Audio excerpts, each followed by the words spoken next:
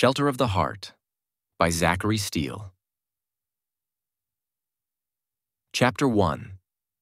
The soles of Sam Bennett's worn sneakers scraped against the cracked sidewalk as he shuffled along the bustling streets of West Hollywood. His shoulders hunched forward, hands shoved deep into the pouch of his frayed hoodie. Fatigue lined his face, etched beneath eyes that still flickered with a faint spark of determination. The once vibrant blue of his irises seemed dulled by the weight of his circumstances, yet they remained watchful, taking in the world around him with an artist's eye for detail. The city thrummed with life around him, distant laughter, the blare of car horns, indistinct chatter melding into a soundtrack of organized chaos. Sam was just another face in the crowd, invisible amidst the neon-bathed sidewalks and storefronts. He felt the familiar pang of loneliness, a constant companion since he'd found himself on these streets. Flashing signs advertising bars, clubs, and trendy eateries cast kaleidoscopic shadows that danced across the pavement.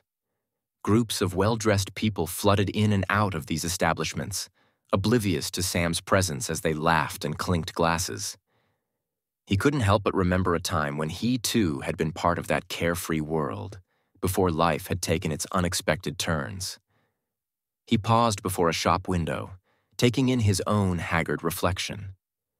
Dirty blonde hair stuck up in tufts, his cheekbones hollow and eyes ringed with dark circles. The cacophony around him seemed to muffle as Sam studied the ghostly figure staring back, a stark contrast to the polished visages hurrying past. He barely recognized himself anymore, the person in the glass a far cry from the aspiring artist who had arrived in West Hollywood with dreams of making it big. With a shuddering breath, he tugged the thin fabric of his hoodie tighter against the night's chill. Gloved fingers brushed over the worn cotton, nails catching on loose threads. Sam's gaze flickered to a nearby couple sharing a steaming mug, their free hands intertwined. A pang of longing twisted in his chest before he forced his eyes away and trudged onward. He couldn't remember the last time he'd felt the warmth of human touch that wasn't tinged with desperation or transaction. The rhythmic sound of his footsteps carried Sam past a high-end boutique, the immaculately dressed mannequins in the window showcasing a life of luxury he could hardly fathom. A burst of raucous laughter from a departing group of bar patrons made his shoulders tense. He quickened his pace, feeling exposed and vulnerable under the harsh glare of the streetlights. Desperate for a moment's respite, Sam veered into a dim alleyway just off the main drag. He sagged against the cool brick, letting his eyes fall shut as he focused on evening out his ragged breaths. In the shadowed quiet, memories flickered behind his eyelids. The smell of paint and turpentine, the feel of a brush between his fingers, the satisfaction of bringing a blank canvas to life. These sensations felt like echoes from another lifetime. West Hollywood once symbolized hope and reinvention when he first arrived. A fresh start, a chance to shed his past and pursue his passion for art. Flashes of himself sketching in the park, laughing over coffee with friends, filled his mind's eye.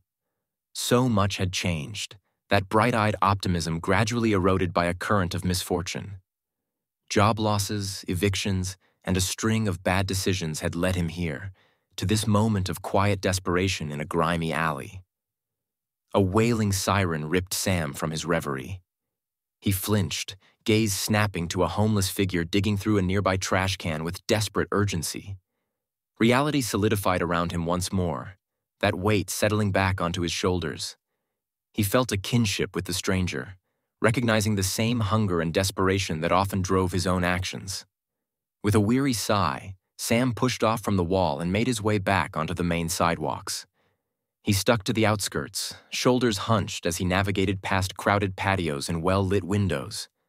The occasional kind soul offered a few bills or a half-eaten snack, which he accepted with a mumbled thanks and averted eyes. Each act of charity was a double-edged sword, providing momentary relief while simultaneously reminding him of how far he'd fallen. Finally, Sam reached his usual refuge, a dingy alcove behind a local coffee shop. As the sounds of the city faded to a dull thrum, he hunkered down with his meager belongings, cocooning himself in the ratty hoodie. Tucking his feet beneath him, Sam's eyes slipped shut, neon lights still flickering through his lashes. He tried to ignore the hard concrete beneath him, focusing instead on the faint aroma of coffee that wafted from the nearby dumpster.